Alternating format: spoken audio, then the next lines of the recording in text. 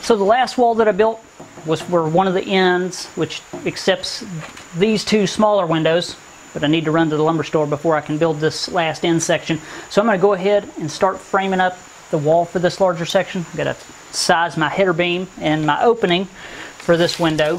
So I'm going to measure the wooden internal frame, not from this plastic lip, mounting lip, but as you can see probably on the edge of those windows there's a wooden frame that runs around. So I'm going to measure that out, write that down. What we got, 35.5 by 59.5. So I need to formulate, or need to calculate, how much clearance I need and what size my header needs to be. So to avoid future problems, the paperwork says that your window openings should be plumb, they should be level, and they should also be square, along with being the proper dimension, inside dimension, so you have enough clearance for the wood to swell and contract.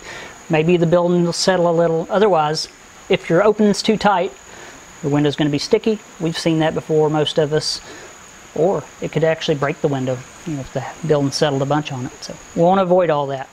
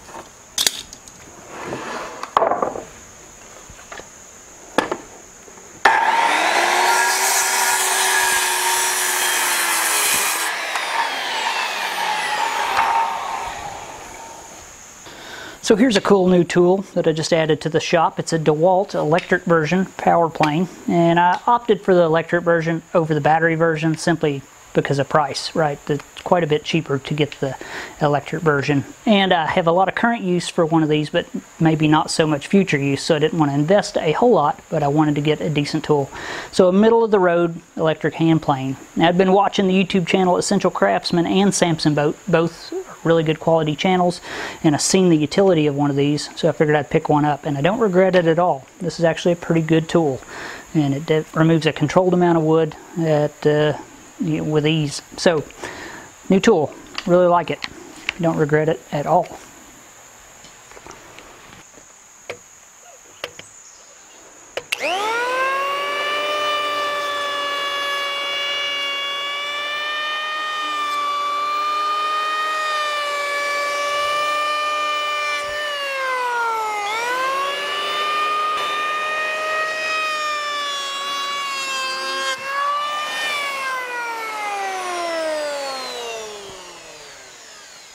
So in my last video, somebody brought up the topic of thermal bridging and how I'm not gaining a lot with the efficient windows, having all these thermal bridges built into the wall. All the really big headers, all the large king studs, etc.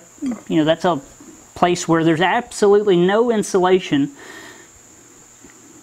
in between the outside and the inside of the building.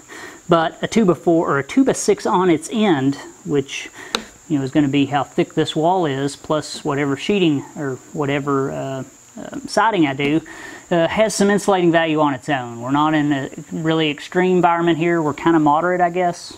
Kind of, middle of the U.S., middle of the eastern U.S. anyway here. So yes, we do get huge snows every 10 years, a foot, maybe a little more.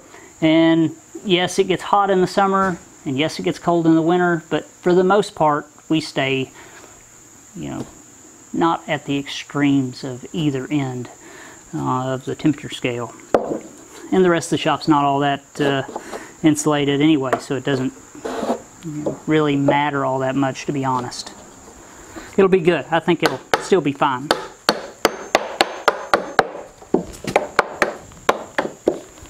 So I believe technically this is considered a jack stud. It sits directly under the header and supports the weight of the header beam that runs over top of the window.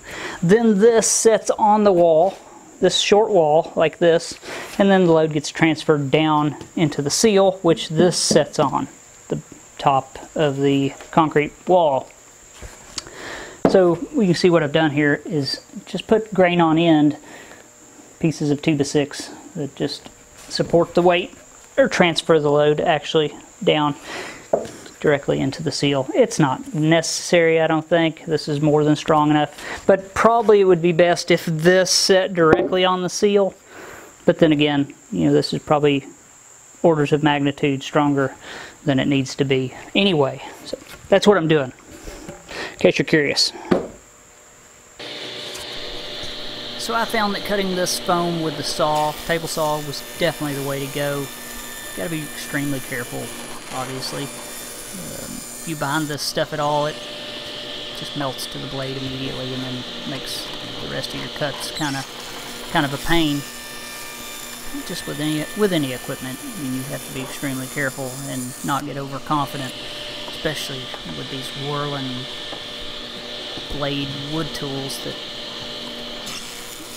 very capable of removing body parts within split seconds. So I found this worked great. This is the insulation for my little stud wall, which I showed last week, but I had a lot of this stuff to cut, and this was the way to go.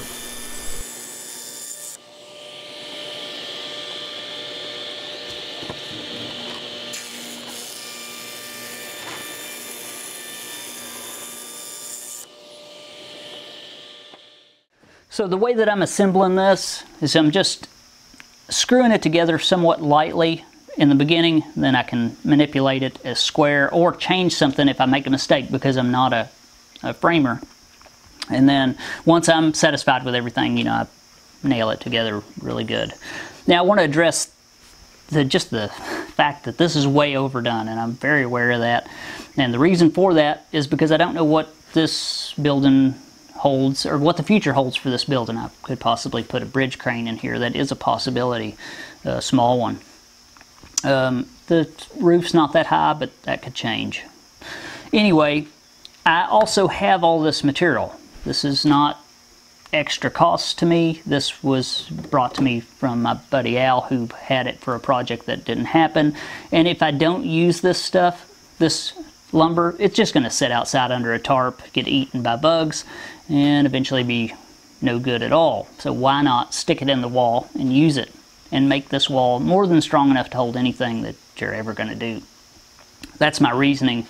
You could have got away with probably a 2x4 wall, one 2x4 jack stud, one 2x4 king stud, and a header half this size. But you know, I wouldn't have been happy with that. So I think this is it's a compromise, right? You're just there's nothing wrong with overdoing it, because if it's more than strong enough, it's always strong enough. Come on. It's okay.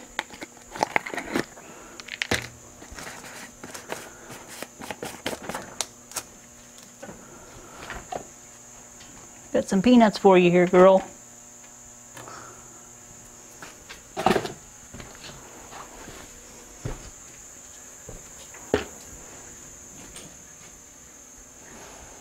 Does it look different in here? Got some walls up. What do you think?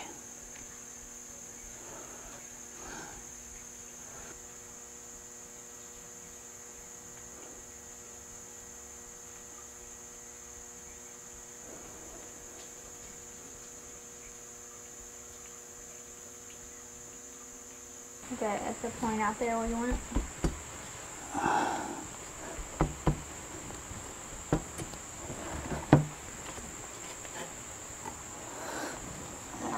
That's good.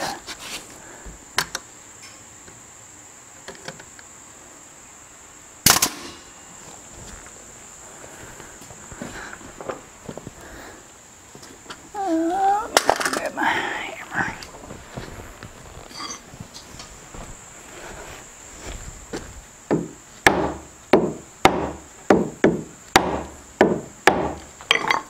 really square it up in there. One second. That doesn't really matter. That'll be squared up when the whole thing's squared up. Well, you can't really square it anyway. It's like this. Yeah, that'll be squared up with the top plate. Thank you. Let's do the other end.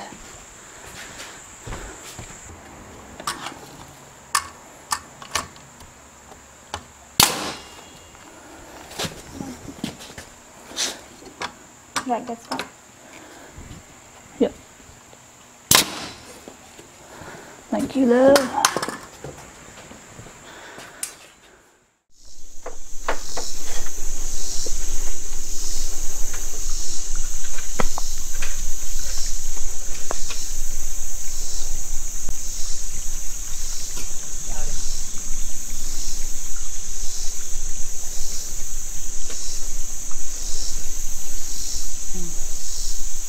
Let's take a look at him over here on the table.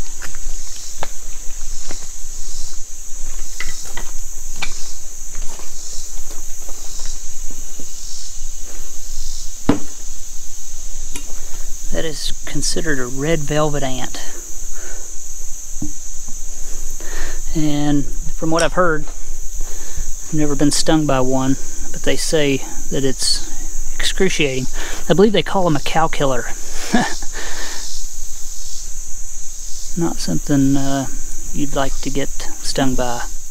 So from what I read, the red velvet ant has one of the most painful insect stings, or is one of the most painful insect stings in the world, and rates a number 3 out of 4, 4 being the most painful.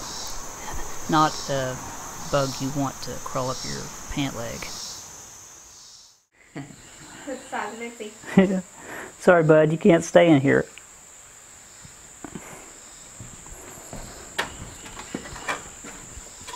Go on, you gotta get down somehow. I don't know how you're gonna do it, but I'm sure you got up there, so it couldn't be too hard for you. A pet. No. No more pets. We got enough pets. Go on, go on. It doesn't even. He doesn't care. He's like, get out of my face. Go on, guy, you can't. Give me a stick so I can just persuade him. Give me that broom so I can just. No, the other one. This is the longest one. That's okay. Give me that one. He's like, God, this is my home. Yeah. He's like, what are you doing, bud? You're messing up my nest.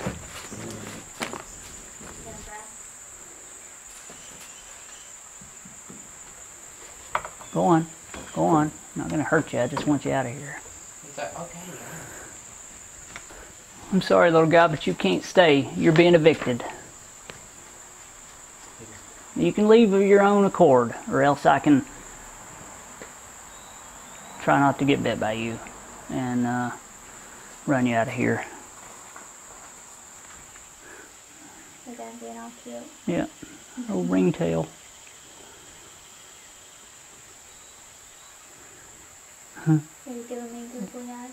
Is he? He wants Like to. He wants you. He's like, here, I can be your pet. Oh, yeah. I've seen you feed squirrels. Would you feed me? Yeah.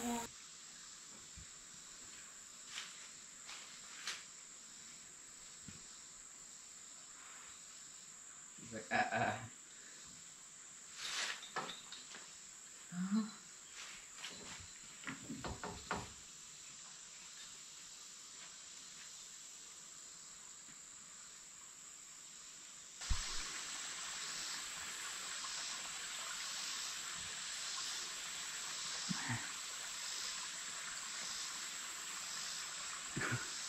He's like, oh shit, they're right here. It's like they're still watching.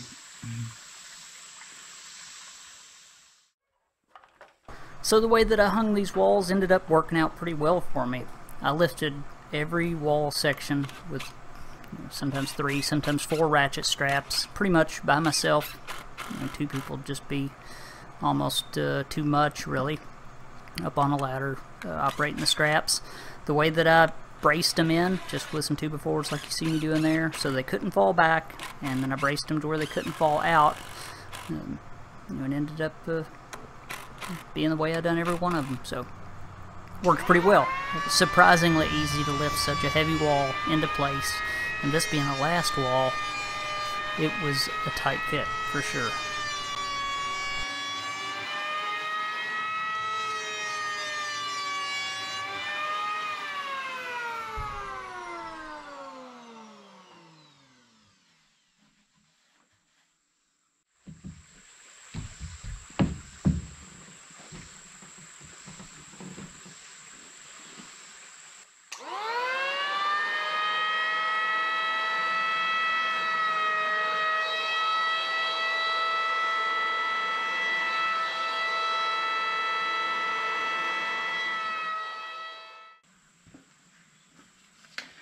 So I removed really very little, just kind of beveled that edge a bit there and cleaned off a couple humps that were in this wood. It wasn't finished particularly well. But let's see if it'll go in there now.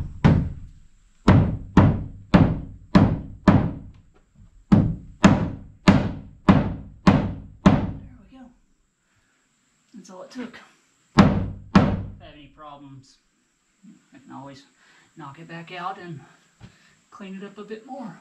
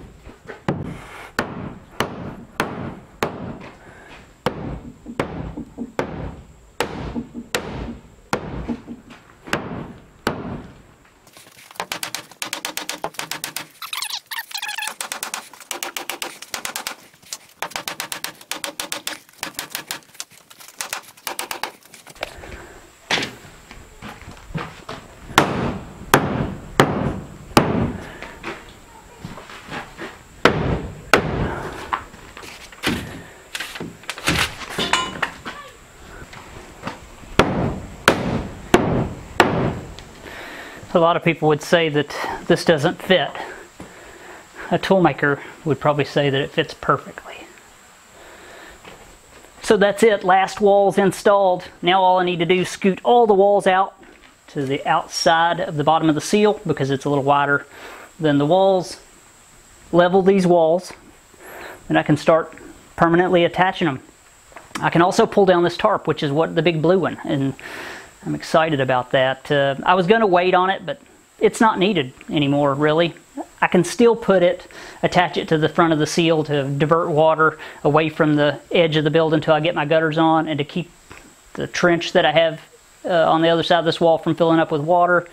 But that's it, right? So let's pull this tarp down, scoot these walls out. It's exciting.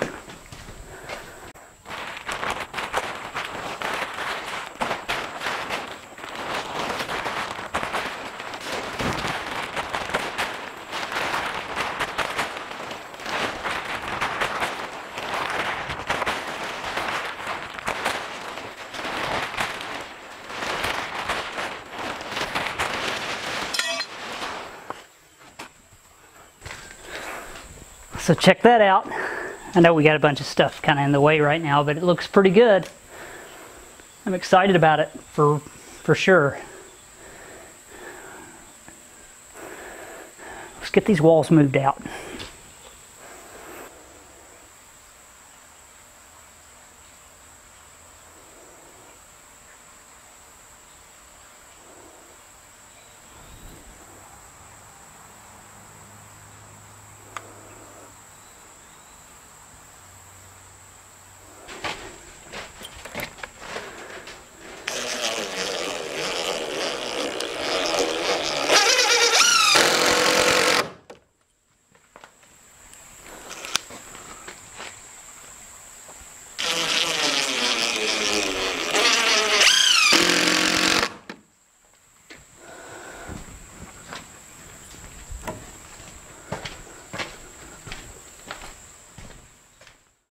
As long as that bubbles between the lines, I'm good with that. I mean, that's as good as it's going to be anyway. So I'm going to let this roof down, and then that's it, really. Then I can start fastening everything.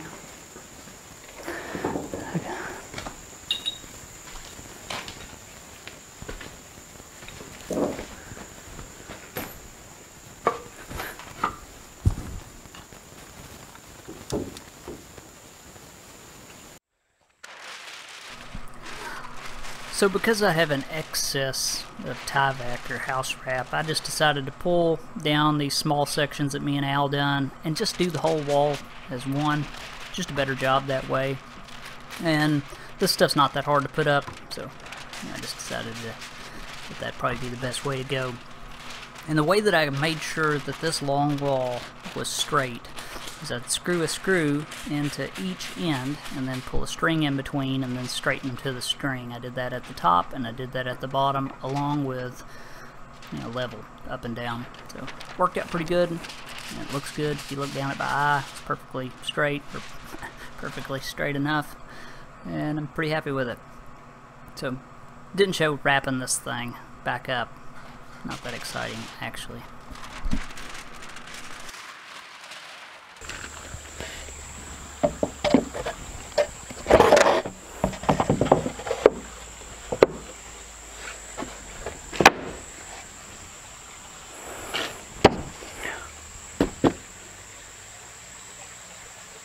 Why did I cut that wrong?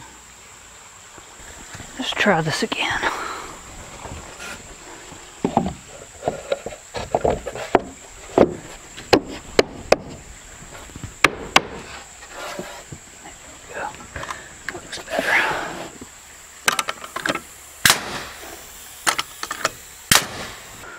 Look how good I got them gaps between wall sections. Don't look at this one. Just this part, the good part. So I think one of the most common uses for one of these electric hand planes, for a framer anyway, would be to knock down the studs, the ends of the studs that protrude out farther than the rest. So when you sheet this, you don't have a lumpy surface on... What the heck? Are you back? Dude, you can't stay here. Oh my goodness. Well, before I do this, I gotta take care of this coon.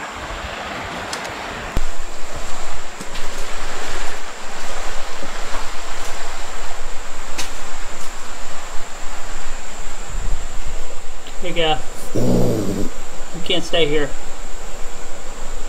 Sorry to let you, sorry to inform you that.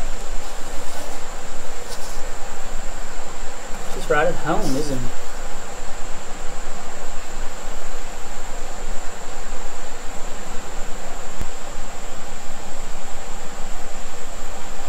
You're messing all my stuff up.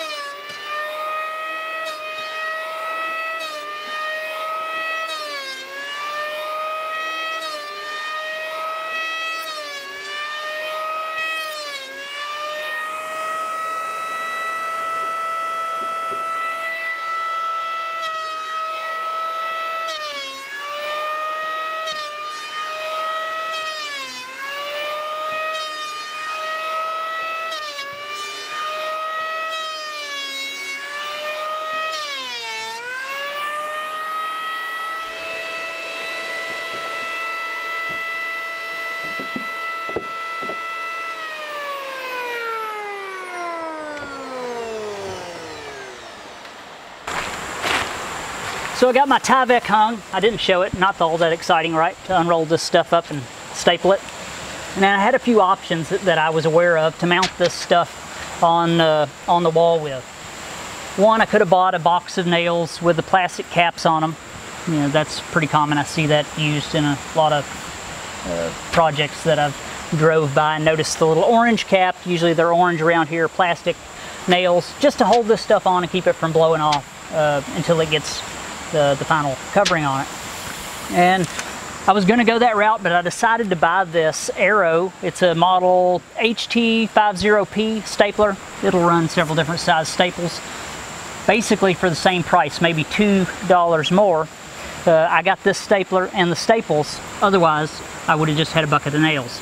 And in the future, I see far more use around here anyway for this tool than just a bucket of nails that'll sit in the attic once the shop's complete, right? So that was my choice on fastening up the tie back. I thought, you know, this is good, better than the alternative, right?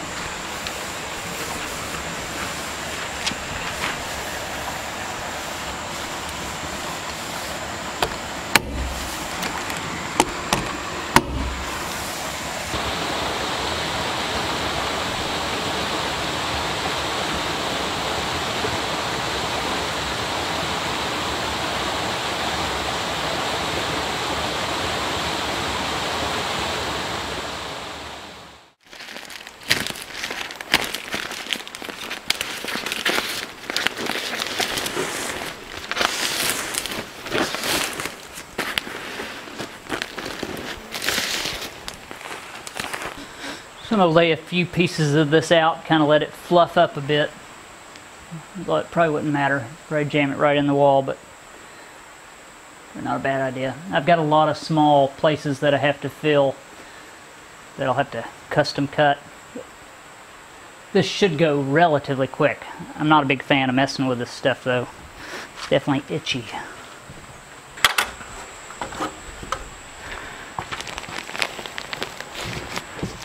I'm just tucking the stuff in on the sides, pushing it in the middle in order to not have any big voids in there. You know, I don't want it compressed and I don't want it smashed, you know, and not filling the whole cavity, right?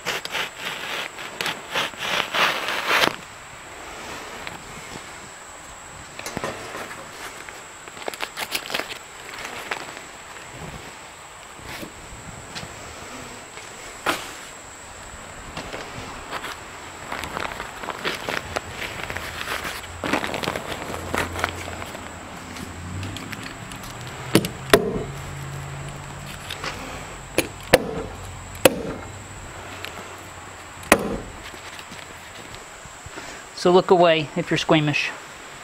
See how I hit it up sideways like this with the back of the stapler. Lucky I didn't hit it up here and drive a staple into it.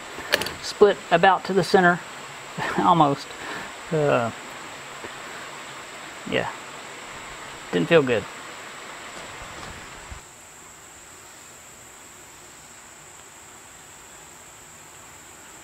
If you see Walnut, you tell him you better get his butt home.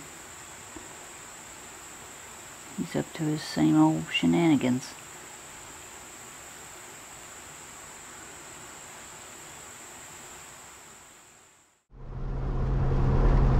So I'm going on a trip in my favorite rocket ship here, the old Chevy, to Lowe's. For those not familiar, that's a building supply store here in the States, that, or at least in the eastern part of the U.S., that sells building supplies, lumber, nails, etc. And I really enjoy going there. Quite content when I'm walking through the aisles there. Wallet cries a little every time I leave, but you know, hopefully this is my last trip for rough framing supplies anyway.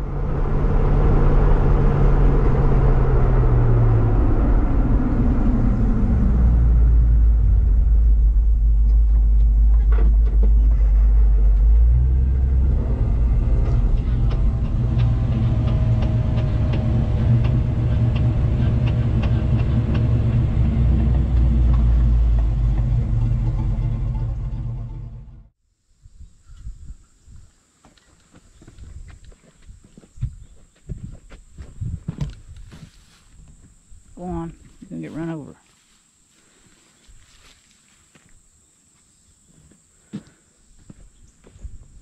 I'll probably get run over if I don't get out of the road.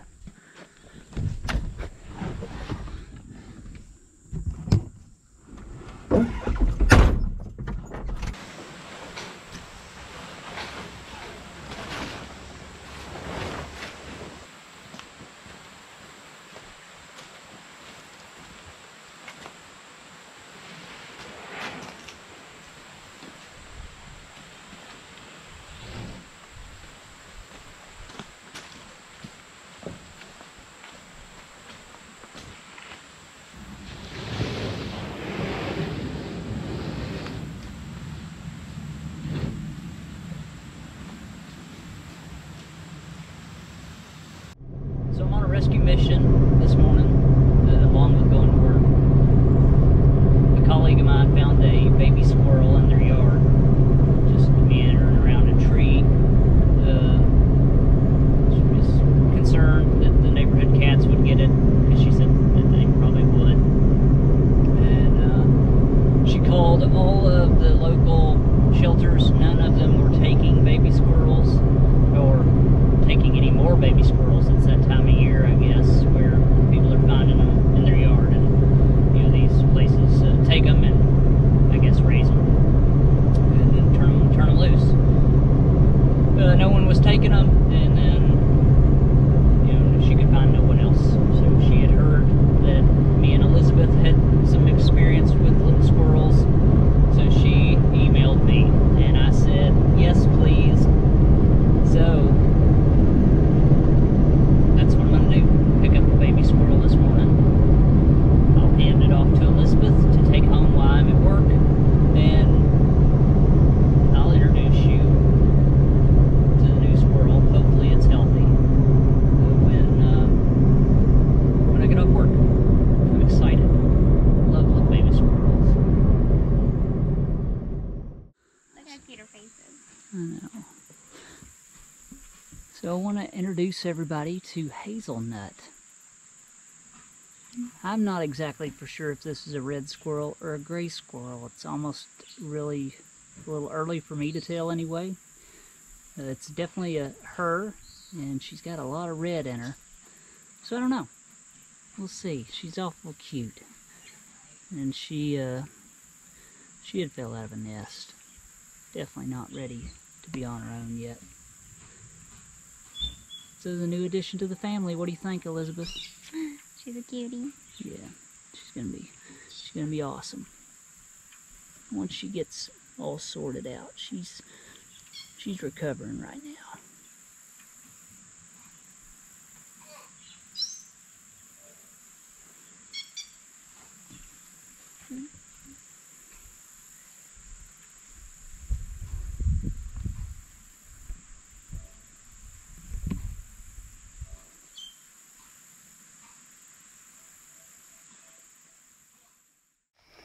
Alright guys, I'm going to call the video here. It's getting too long. Insulation's all installed. If you see one piece get installed, you've really seen it all. It's not that exciting to watch, but all of it's done, looking pretty good. Starting to sheet, and I should have this sheeted easily in the next day, and then we're going to start putting in windows, which I'm excited to do. I want to get this place closed in because I can feel the season change in the air, and it won't be long before it'll be cold, and I really want to work in the shop instead of on it, to be honest. Although I have enjoyed this project, there's still a ton to do. I'll look forward to getting it done. You can believe that. So I'm making a heavy push to make as much progress as possible. We're all extremely excited about the new member of the family, Hazelnut. What's the odds of 3 squirrels in a row? Just strange the way things work out, I guess. You raise one up, it goes off, does its thing, and as soon as that happens, another one shows up, and so on. Now we have Hazelnut that we get to watch grow up and play in the trees around here. I'm excited. We all are. So look forward to that. I know I am. So huge thanks to anybody who supported me on this project, or just my YouTube channel in general.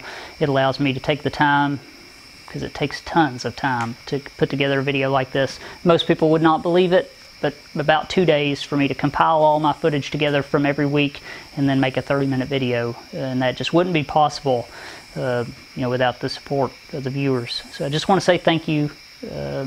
We all thank you, and that's it. So, huge thanks to my viewers, patrons, and subscribers. Like I always say, if you need anything, send me an email, click on my little guy to subscribe to the channel, and that's it. So thanks for watching, guys. I'll see you next time.